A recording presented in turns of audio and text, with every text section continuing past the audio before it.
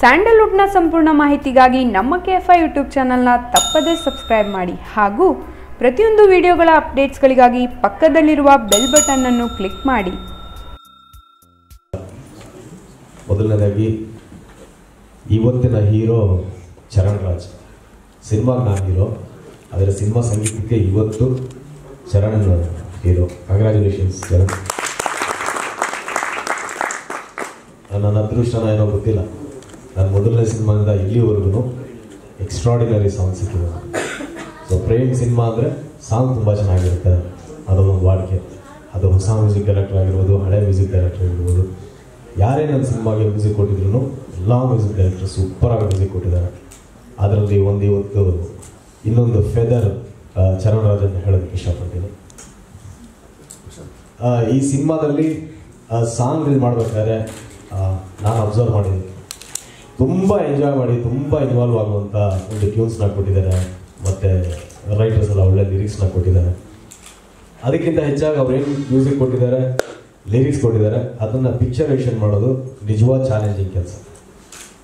ಅದಕ್ಕೆ ಕೆಲವೊಂದೆಲ್ಲೋ ಸಾಂಗ್ಗಳು ನನಗೆ ಅನ್ನಿಸ್ತಿದೆ ಸಿಂಪಲಾಗಿ ಮಾಡ್ಬೋದಾಗಿತ್ತಲ್ಲ, ಯಾಕೆ ನನ್ನ ಫ್ರೆಂಡು ಇಷ್ಟೊಂದು ದುಡ್ಡೆಲ್ಲ ಖರ್ಚು ಮಾಡಿ ಮಾಡ್ತಾ ಇದ್ದಾರೆ. ಒಂದು ಮಸ್ಟ್ಯಾಂಗ್ ಬಂತು, ಫಸ್ಟ್ ಡೇ ಕಾರು, ಇನ್ನೊಂದು ದಿನ ಲ್ಯಾಂಬರ್ಗಿನಿ ಬಂತು, ಇನ್ನೊಂದು ಯಾವುದೋ ಒಂದು 25 ಲಕ್ಷ ರೂಪಾಯಿ ಬೈಕ್ ಬಂತು.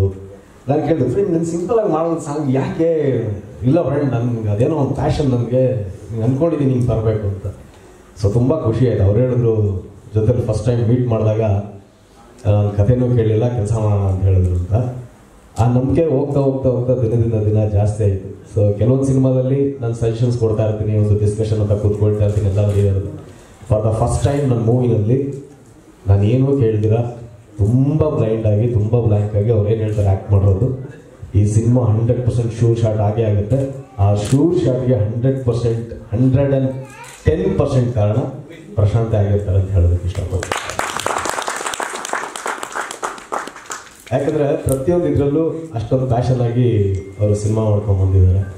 ಸೊ ತುಂಬ ಖುಷಿ ಆಗುತ್ತೆ. ಆಮೇಲೆ ಇವತ್ತು ಡೈರೆಕ್ಟ್ರು ಆ್ಯಕ್ಟ್ರು ಅನ್ನೋದಕ್ಕಿಂತ ಇಬ್ಬರ ಮಧ್ಯೆ ಒಳ್ಳೆ ಫ್ರೆಂಡ್ಶಿಪ್ ಬಾಂಡಿಂಗ್ ಆಗಿದೆ.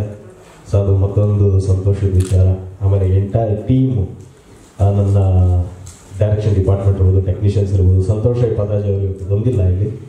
So one of the best technicians ನನ್ನ ಸಿನಿಮಾಟೋಗ್ರಾಫ್ ಆಗಿ ವರ್ಕ್ ಮಾಡಿದ್ದಾರೆ. ತುಂಬ ಚೆನ್ನಾಗಿ, ನಾನು ತುಂಬ ಚೆನ್ನಾಗಿದ್ದೀನಿ ಅಂತ ಎಲ್ಲರೂ ಹೇಳ್ತಾರೆ, ಅದಕ್ಕಿಂತ ತುಂಬ ಚೆನ್ನಾಗಿ ತೋರಿಸಿದ್ದಾರೆ ನನ್ನನ್ನು ಅದ್ಭುತವಾಗಿ. ಆ್ಯಂಡ್ ಕೃತಿಯೊಳದಲ್ಲಿ ಫಸ್ಟ್ ಟೈಮ್ ಆ್ಯಕ್ಟ್ ಮಾಡಿದ್ದು ತುಂಬ ಖುಷಿ ಆಯಿತು. She is very professional artist. ಆಮೇಲೆ ಶ್ಯಾಮ್ ಬಗ್ಗೆ ನಾನು ಹೇಳಲೇಬೇಕು, ಆನಂದ್ ನನ್ನ ಸಾಕಷ್ಟು ಸಿನಿಮಾಗಳನ್ನ ಆನಂದ್ ಆಡಿಯೋ ತೊಗೊಂಡು ರಿಲೀಸ್ ಮಾಡಿದೆ. ಅದರಲ್ಲಿ ಆಲ್ಮೋಸ್ಟ್ ಎಲ್ಲ ಹಿಟ್ ಮೂವೀಸು. ಸೊ ನನಗೊಂದು ಲಕ್ಕಿ ಸಿಂಬಲ್ ಅವರು. ಲಾಸ್ಟ್ ಟೈಮ್ ನನ್ನ ಚೌಕನೂ ಸಹ ಅವರು ರಿಲೀಸ್ ಮಾಡಿದ್ರು, ತುಂಬ ಚೆನ್ನಾಗಿ ಪಬ್ಲಿಸಿಟಿ ಮಾಡಿಕೊಟ್ರು. ಯೂಟ್ಯೂಬು, ಫೇಸ್ಬುಕ್ಕು, ವಾಟ್ ಎವರ್ ಇವತ್ತೇನು ಬಂದಿದೆ ತುಂಬ ಅಡ್ವಾನ್ಸ್ ಟೆಕ್ನಾಲಜಿ ಎಲ್ಲನೂ ಕರೆದು, ಮತ್ತು ಸಾಕಷ್ಟು ಪ್ರೆಸ್ಗಳು ಬಿಟ್ಟು ಫೇಸ್ಬುಕ್ ಲೈವ್ ಮಾಡಿ ಎಲ್ಲನೂ ಮಾಡಿಕೊಟ್ರು.